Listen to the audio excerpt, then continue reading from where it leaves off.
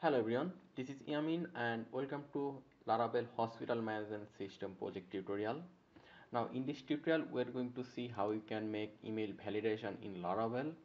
It means when you try to register, like if you give your name then email and address and password, and if you click register then our project will send you a email, and then you have to go to your that certain email, and there will be a link option over there or button type option. If you click that button then your email will be verified, and only then you will be able to log in.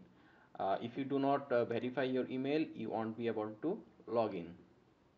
So this is actually really simple than you can actually think. So for it we need to go to our code, and then first of all we need to go to our app. Then inside app we have models, and inside models we have our user.php. So if you go to our database and if you go to our hospital and then users, here you can see that when someone registered, their name, email, everything is saved over here, and here you can see another field, email verified at, it is null. So right now what we are going to do, if someone register and if their email verified at is null, they won't be able to log in. So for it we just need to go to our models, then user.php, and here at the top you can see must verify email. So what we are going to do, let me just copy it, and here you can see class user extend authenticable. So we are going to say here implements, and after this we are going to say must verify email. So this one, and it's done. So you have to save it over here, then you have to go to your config, then you have to go to your 45.php, and if you go down over here you can see features email verification. Then you have to just remove this double slash from here, and then you have to save it, Control S. So let me just close this one and this one as well. Now directly we'll go to our .env file, and here you can see that we have mail, mailer, then mail from name over here. So since we want to send email verification, so we also need to use a email. So using that email we are going to send email verification messages. So here mail mailer will be smtp and mail host will be smtp.gmail.com, and we also need to give the mail port which will be 465, and we want to give the mail username, which email you want to use to send verification email. So I'm going to use this email yaminshakil7@gmail.com, and then you have to give your mail actual password. So I'll give my mail actual password, and once you give the password you need to give the mail encryption which will be SSL, and mail from address, let's say this one. So user will see this see that they receive a mail from this address, and let's say mail from name, let's say over here from hospital. So now let's save it, Control S. And if you change anything in the .env, then you will notice that the environment modified restarting server. So I'll just say over here Control C, and again I'll say php serve and press enter. So if you change anything in the .env, you need to restart your server. So now there is one more thing that we need to do. Since we are using this mail, so we need to make some changes in this mail so that our mail can send verification emails. So for it we need to go to that certain mail. Here you can see that over here my email name is yaminshakil7@gmail.com, and down here you can see manage your Google account. So you need to click this, and then you have to go to your security, and if you go down right now you will see that let's secure app access, which is on. By default it is turned off, so you need to make it turned on. So once you have this on, you are ready to send email verification using this email. So now we just need to do one more change. We just need to go to our route, then web.php, and here you can see slash home. So using this URL, we are actually sending the logged in user to their home. So here we are just going to give a arrow sign, then we'll say middleware, and we'll give two first bracket, and inside it we'll say auth, then after comma we'll give two single quotation, and here we'll say verified.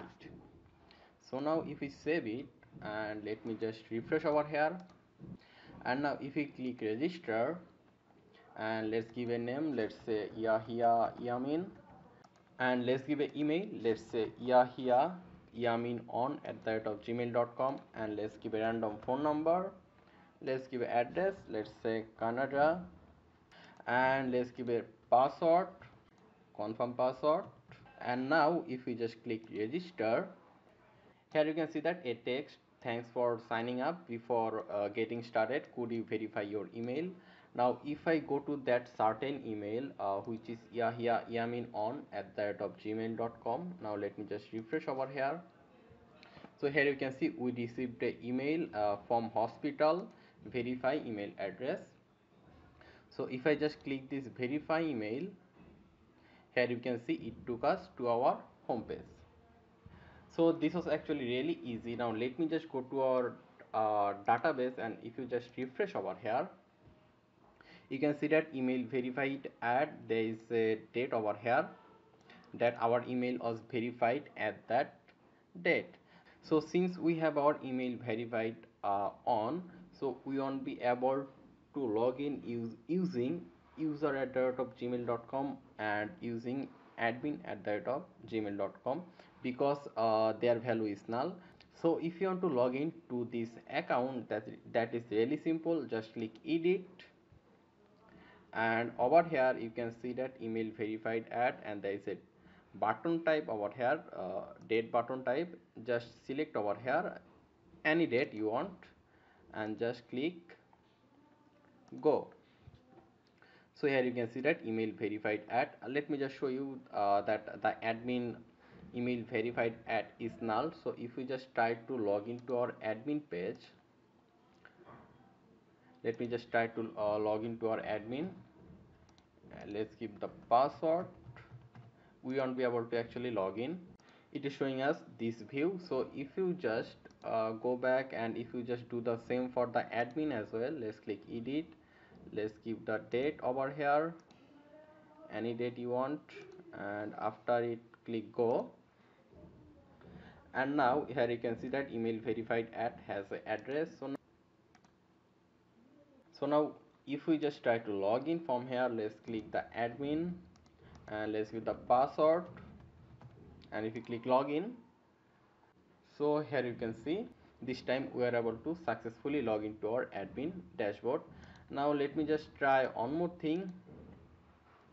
Now let me just show you one more thing, that is forgot password option. If you just click login, and if you click the forgot password, it is telling us to give an email. Now let's say Yahya Yamin @gmail.com, and if you just click email password reset link, here you can see a message, we have emailed your reset password link. So now if you go to our email, and let me just refresh over here, so here you can see reset password notification, and if you just click this reset password button, so here you can see the email, then the password, and the confirm password option. You can change your password from here. Let me just change my password, 1 2 3 4 5 6 7 8, and if you click reset password, it will reset my account password. So now we can just log in using that password. Let me just say that Yahya,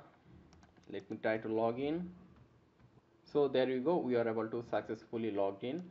Now let me just tell you just one more thing. People may get a little confused. Now if you just click confirm, forget your password, and if you just give any random username or any random Gmail, gmail.com, and if you click email password reset link, it will show a message that we can find a user with that email address.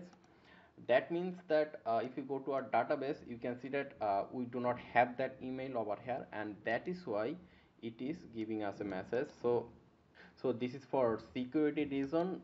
So this is all actually about this tutorial. So this tutorial is actually really simple, but if you still have any problem or face any problem doing email verification or reset password, then let me know in the comment section. I will give you the proper solution. So thank you very much for watching, and don't forget to subscribe this channel. Stay tuned and stay healthy.